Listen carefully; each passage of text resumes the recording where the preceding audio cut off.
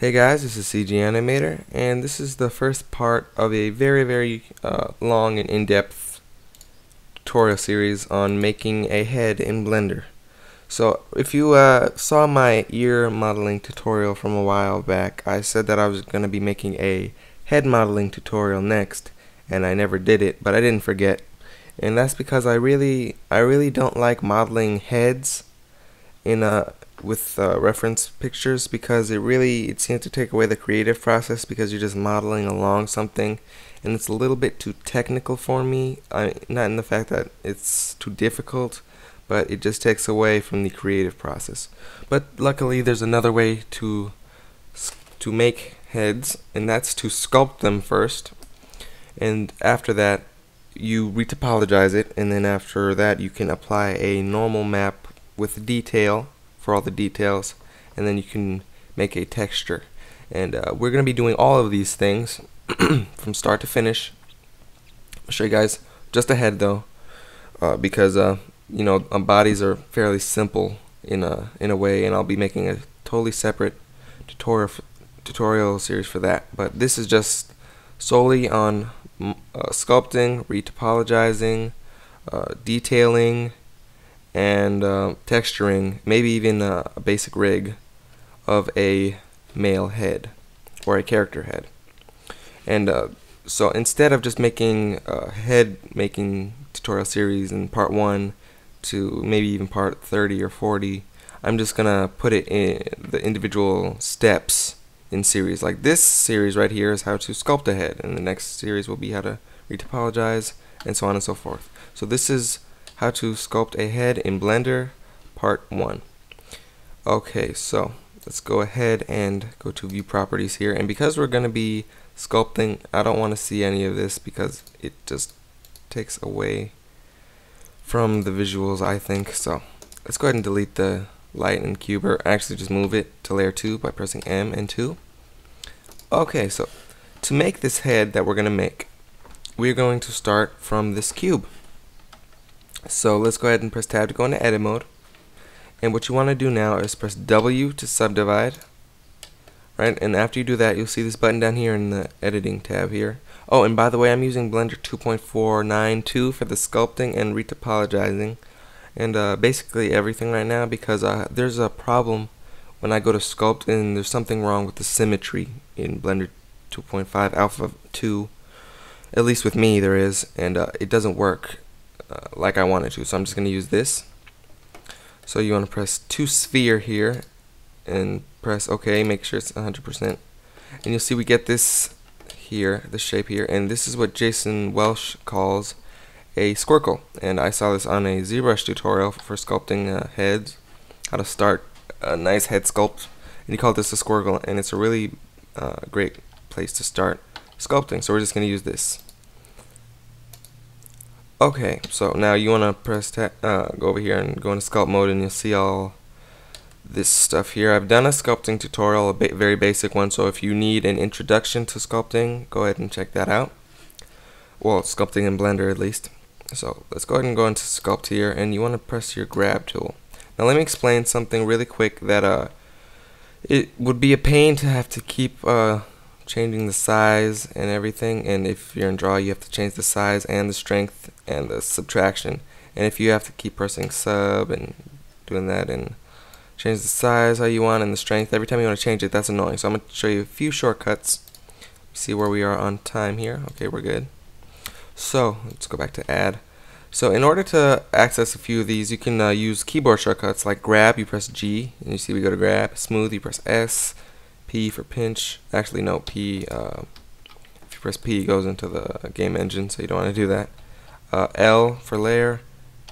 F, that's for something else, but most of these have keyboard shortcuts like that.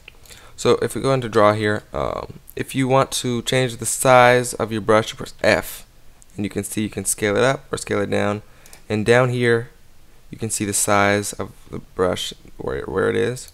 And then here, if you press Shift F, you can change the strength. And this is different. If you go out, you reduce the strength, and if you go in, you increase the strength. So think of it as concentrating it like that. The farther you are out, the less strength you have. The closer you are, the more strength you have. So yeah, and that's it for that portion. And for the sub here, if you press click and press add, you'll just be pushing around vertices outward. But if you want to push them inward, just hold shift and it automatically does sub for you. And what airbrush does is, because if we just hold here and we don't move, it won't move. Just the more that we move around the vertices, they push. But if we turn on airbrush, it just automatically keeps going. But I don't really want airbrush, so let's just go ahead and just Control Z until we get back to what we had originally. Let's go ahead and turn on X symmetry. You can turn that by pressing X as well. And let's go ahead and start sculpting. So what we're going to do now is going to bring down the jawline by bringing down this point here. And you're going to want to bring that down fairly long, because it's going, when we add our multi-res here, it will average it out and it won't be that long. So you want it to be just about there. Then we're going to bring this towards the center here. We're going to bring in the sides of the head here. Bring this in over here and bring down the head here. I'm going to go ahead and square this off a little bit. Round it off. So bring this down here. Bring in these tops of these edges here. Bring these back in. Maybe bring this down here. We're just going to get a basic head shape. Okay. That's good for this first part. Now what we're going to do here is we're going to go into multi-res, add multi-res, and we're going to add a level. And this is kind of like a subsurf, but it's different because we can affect all of the points. These are actual points here. So now what we're going to do, we're just going to keep refining this shape. Get more of a cranium shape here. We're going to press F to bring up our size, bring the jaw down. Bring it out some, bring the forehead out, bring this jaw out a little bit, this in over here, bring out the forehead, bring it up the side. And you want to get as much as you can done in this as you add levels, and then just keep adding levels. You don't want to just go all the way up and refine, because you get weird artifacts and things like that.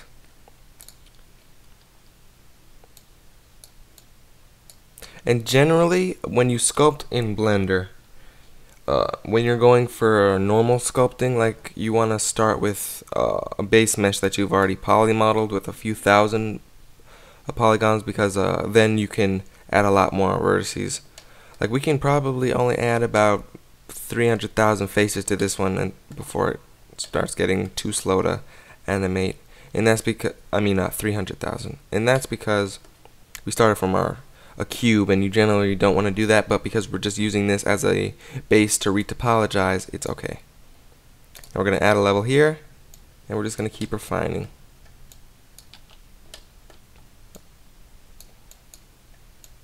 Okay, and we've only been using the grab tool so far, which is very nice. We're going to want to bring this out some more here, like that. And you want to think a little bit about where things are going to be. Like, the eyes are going to be right about here, forehead's going to be here, the nose is going to come out here, the mouth is going to be right about there, the jawline is going to go up here, the ear is going to be here. We're not going to sculpt the ear because we're not going to have